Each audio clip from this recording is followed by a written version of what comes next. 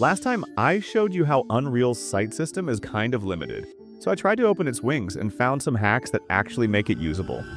Let's start with the very first problem, where the blueprint has no way to tell players from the other pawns. For that, I just created a tiny component with a simple gameplay tag. With that, every pawn gets tagged with their identity.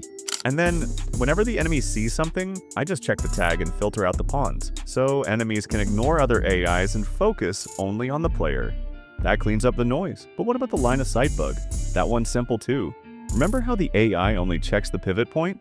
And if that's blocked, you're invisible. So, to fix it, I added a stimulus source to the player's chest. And that tells the enemies to consider the chest as well. Now, the enemy doesn't just look at the pivot, but it locks onto the chest too. So even if pivot is hidden behind, the enemy still notices you. So yeah, not perfect, but these two little hacks make sight actually usable in Blueprint. At the end, this gets the job done.